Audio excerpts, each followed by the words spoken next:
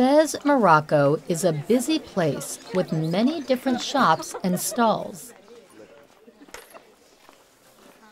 You can buy almost anything you want there. From sandals to goldfish bowls and bird cages. This man sells Moroccan clothes, and this man sells fruit.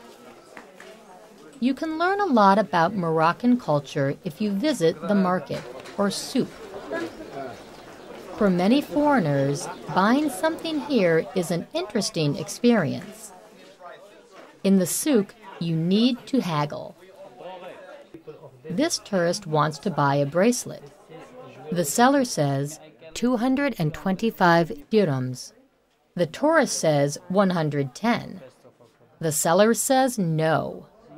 The tourist then says 120, but he still doesn't agree.